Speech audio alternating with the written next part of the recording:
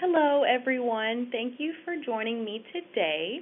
My name is Hannah Smith, and I'm a health educator at Hamilton County Public Health. I do case management work for families throughout the county whose children have lead poisoning. Today we'll be talking about lead poisoning to identify preventive measures and behavioral issues in children. So let's get started. First, we'll start out with a brief history of lead. Lead paint was used until 1978 when it was banned in the United States. Lead paint was thought to be a great thing. People loved it. It didn't chip back then, and there were all sorts of advertising and marketing promoting lead. That was before we knew the health hazards associated with it, of course.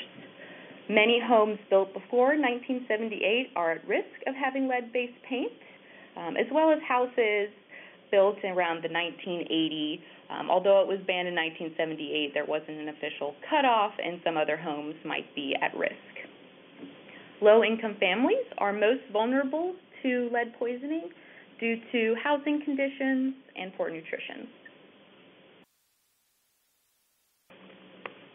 So where does lead come from? Where is it found? Sources of lead are often coming from the home environment. Most of our cases, we see that lead poisoning comes from lead-based paint. So lead paint chips that are often found on windowsills or in doorways that either fall on the ground and children eat them that way, or they're touching things and then putting their hands in their mouth. As we know, children are obsessed with putting their hands in their mouth, and lead paint also tastes sweet to them for whatever reason. So that's how we most commonly see lead poisoning. There can also be lead-based dust. So the same thing, if you have lead paint on a windowsill or a doorway and those structures are constantly being opened and closed, then the lead dust is being spread throughout the house. The child is inhaling it, or it's getting on their hands or toys or pacifiers, sippy cups, what have you, and then they're putting those to their mouth and becoming poisoned that way. Sources of lead can also be found in water and soil, although that's pretty rare, particularly lead poisoning coming from water.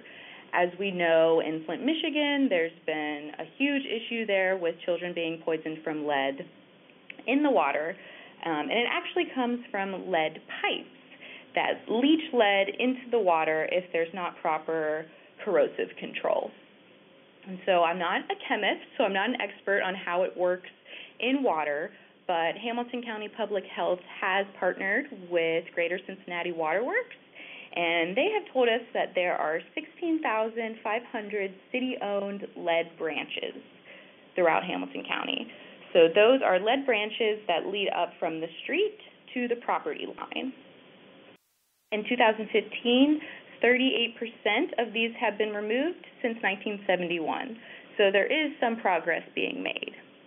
The tricky part is that the privately owned lead branches, so at the property line to the home, those are the responsibility of the homeowner, and replacing those can be very expensive. However, a temporary solution to prevent lead from getting into your water is to have a water filter on your faucet. You just want to make sure that when you buy the water filter that it's NSF certified, the National Sanitarian Foundation. And some examples of lead-certified water filters are, some brands are Aquasana, Brita, Zero Water, and there's many more out there. You just want to make sure to carefully read those labels to make sure that it says NSF certified. Sources of lead can also come from recent immigrants may be poisoned. If they're coming from different countries where the air quality wasn't as good, or it's coming from their home environment, and then they come here and find out they're poisoned, that can be another factor. Certain cultural practices may also lead to lead poisoning. Certain cultures, such as Indian people often have the Sindoor, and that can have lead in it, as well as certain prayer powders, certain foods made in other countries where lead is abundant, in spices or other foods that are made or imported. That can be a cause as well. Home renovation can also cause lead poisoning. A lot of times if a family member or a contractor who's not lead certified goes in and is scraping things and tearing up this and that, that can cause the lead dust to spread, and it can make the problem worse. So if you are going to have any home remodeling done, it's recommended to ask the contractor if they're certified in lead abatement. And if you do any home remodeling yourself, just caution that you have to be it can be very tricky. So you don't want to use a belt sander, a propane torch, a high-temperature heat gun, a dry scraper, or dry sandpaper to remove any lead-based paint.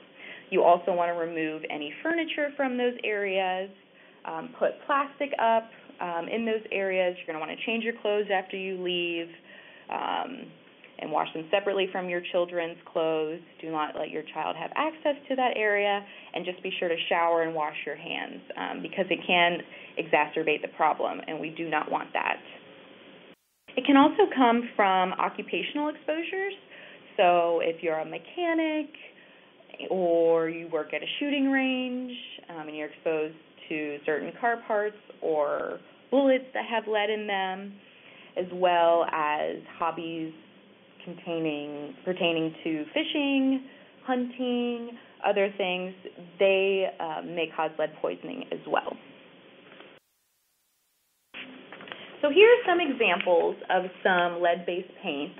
Usually we describe it as when it looks really scaly, when it's a flaking kind of alligator skin, that's when you know it's lead-based paint. And just to remind everyone, lead paint is only hazardous when it's chipping. So if it's intact and everything's fine, then that's not an issue. But when you see this kind of chipping paint along this door frame, again, that scaly look, that's kind of a trigger that this is lead paint.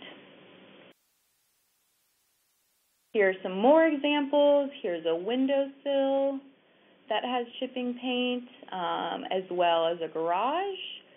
You can see here it's chipping, and then these children's toys are down here.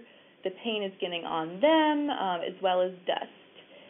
And so it doesn't take very much lead to poison a child.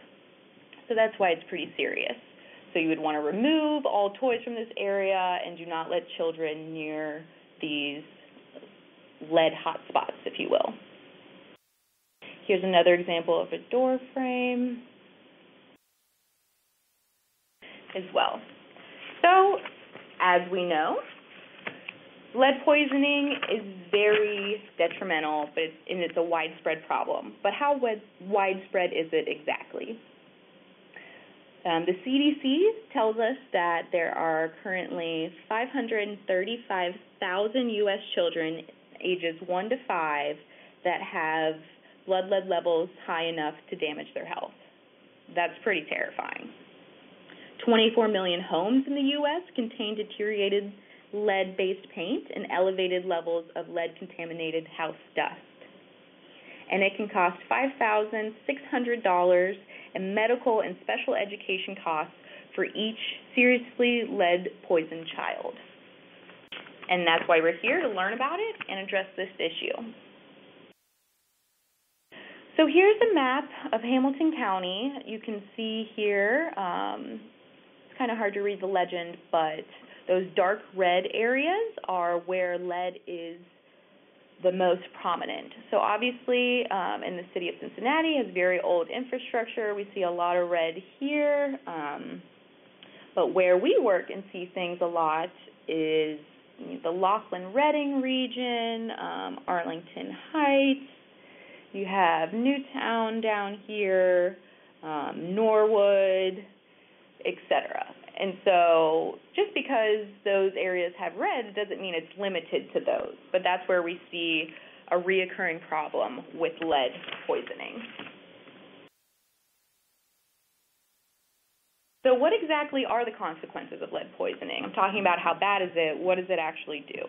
And it's most harmful for children under the age of 6 because their brains are developing the most during those ages, and they're also crawling, putting their hands in their mouth, dropping their toys, and putting everything in their mouth again.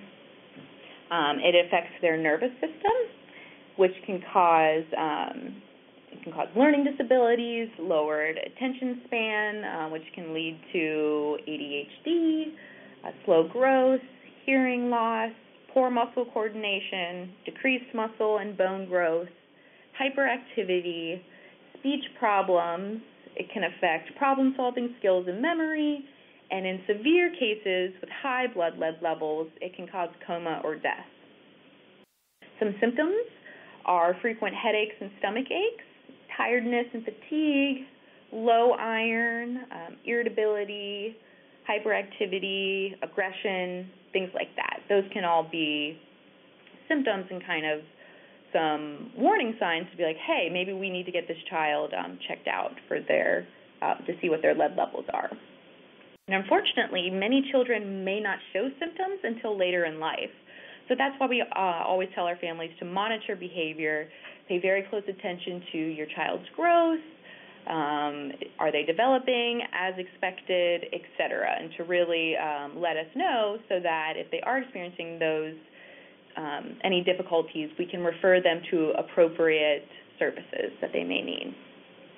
It can also cause premature death and low birth rates if pregnant women are poisoned, and it's also harmful to adults. So it can cause fertility problems, high blood pressure, digestive problems, nerve disorders, memory and concentration problems, as well as muscle and joint pain.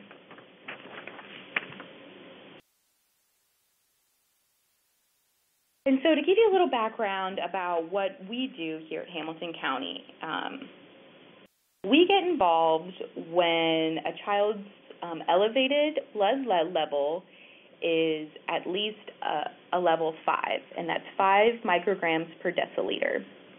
No amount of lead is safe in the body, but this is the CDC's new threshold for us to get involved.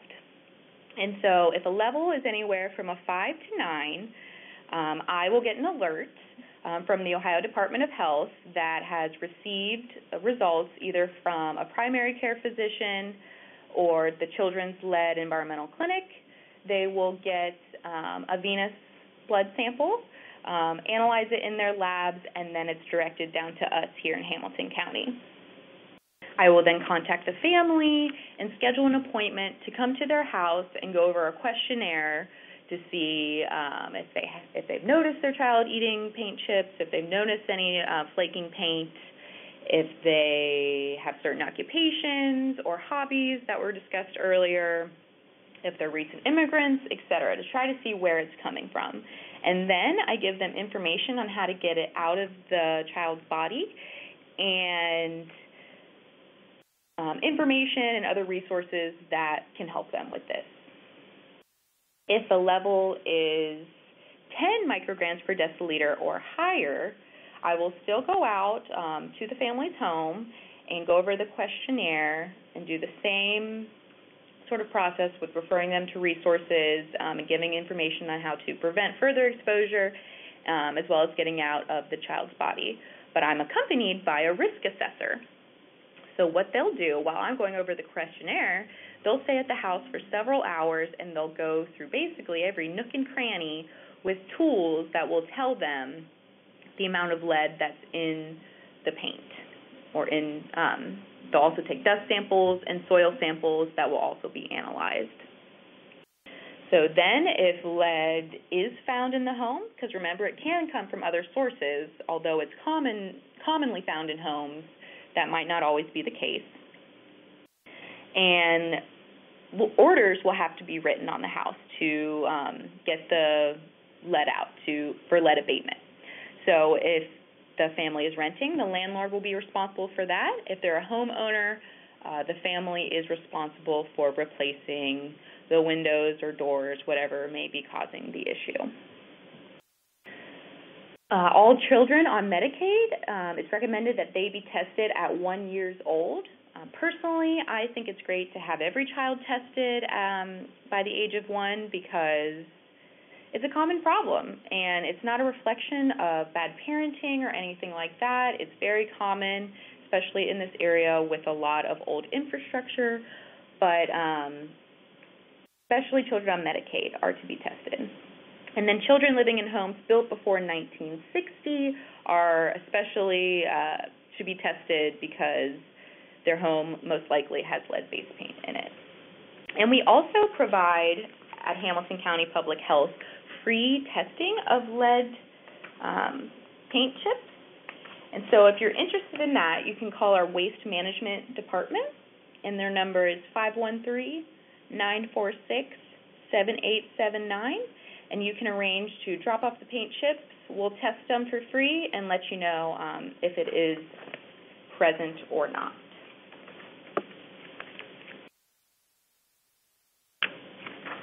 So we're talking about all this bad stuff about lead. How can we prevent these issues? There are certain cleaning techniques, which I'll get into a little bit. If you have a clean home, wiping up the dust and getting rid of the paint chips, that's really going to help prevent lead poisoning and further exposure. Having a healthy diet in iron, calcium, and vitamin C helps excrete the lead from the body. Lead is stored in the bones and is cumulative over time, so it's building up over time. And for whatever reason, the iron, calcium, and vitamin C bind together and get the lead out of the body. You also want to make sure that you're washing your child's hands frequently, as well as their toys, pacifiers, sippy cups, anything like that that could have lead dust on it that's going to get into the child's mouth. When washing toys, particularly, you want to do that in a plastic bin and then dispose of the water down the toilet. So you don't want to put it down your sink because that's going to just spread it around more. Water filters, as mentioned before, on the faucet are a good way to prevent it in your water. And then just having routine blood testing, and Waterworks will also test your water for free if you're interested in that. And obviously a way to prevent lead if you suspect it's coming from a certain area, like a window that has chipping paint, or you got the results back and you already know your child is poisoned, and it's before me or the risk assessor gets out there, you just want to remove the child from any hazards. If it's really bad, it may mean relocating with a family member temporarily, or just blocking off areas that may have lead so that the child can't get there. Moving any toys away from that area, if their bed is near a window or door that may have it. You just want to not have the child around it.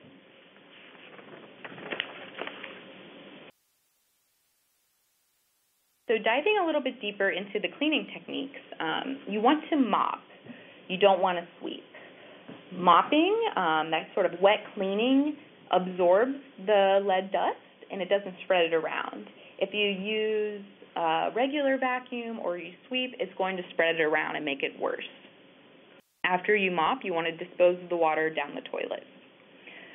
We do have a HEPA VAC loan program at Hamilton County Public Health, and what that is, it's $100, and if you bring in a check, we keep the check, and once you return the vacuum after a week, we give you your money back. We don't cash it. It's just kind of our insurance policy to make sure we're getting our supplies back.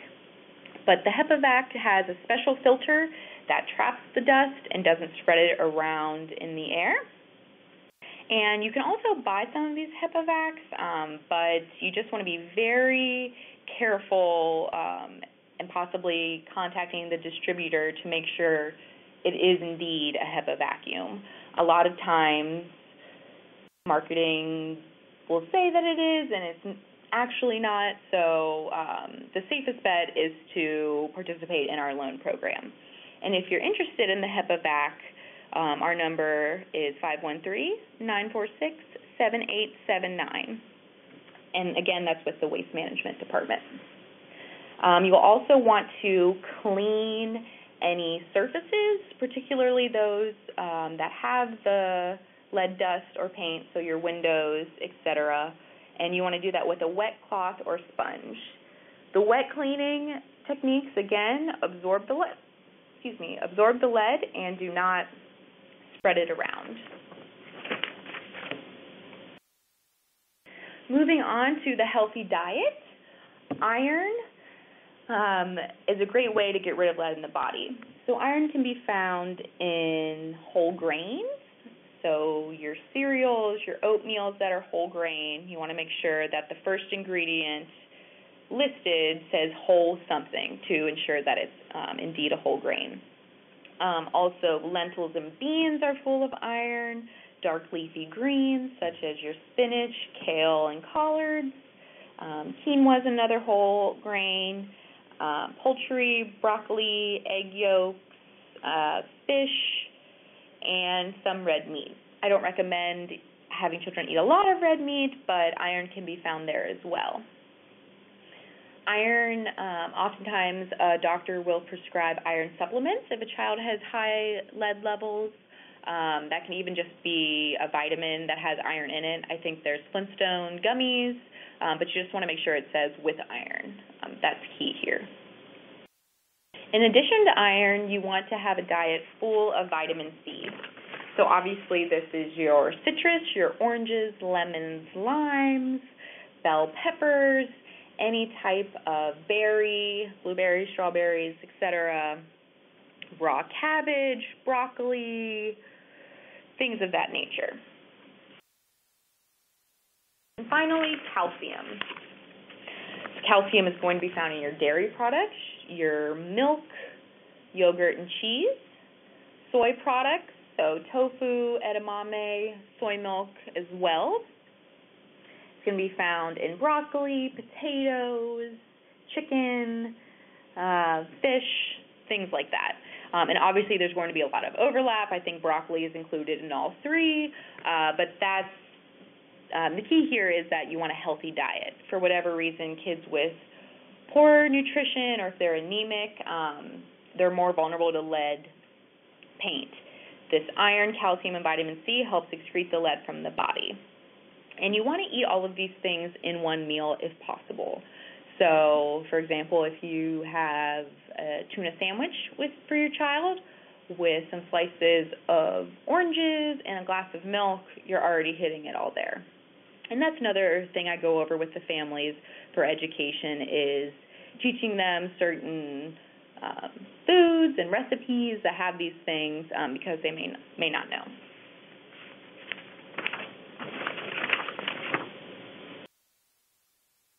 And that wraps up my presentation for the most part.